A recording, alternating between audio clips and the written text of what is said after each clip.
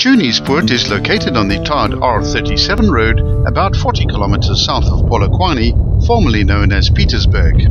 The pass follows the course of the Tudumo River, which flows southwards out of the Chunie's Poort Dam. At the northern end, the river has cut its way through a narrow gorge, and an unusual feature of this pass is that the bridge over which the road is built does not cross the river, but parallels its path through the gorge directly above the water. We filmed this pass from north to south.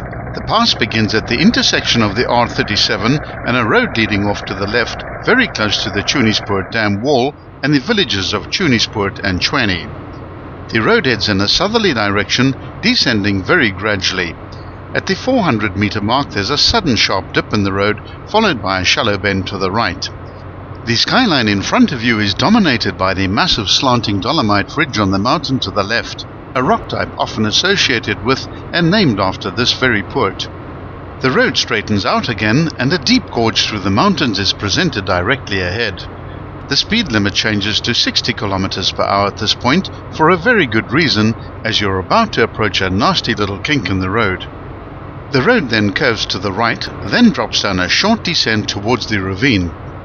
As you move on to the bridge, there's a sharp turn to the left, the skid marks in the road being evidence of motorists that have been travelling too fast. The road turns immediately back to the right, then straightens out for 200 meters before curving through the gorge, all the while on top of the bridge, following the course of the river.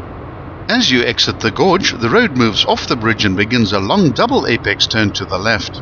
At the 3.1 kilometer mark, the R579 leads off to the right. This is a busy intersection, so please be careful. It could be argued that the Poort ends at this point, but the topography indicates that the Poort does in fact continue further towards the east, following the path of the Tudumo River.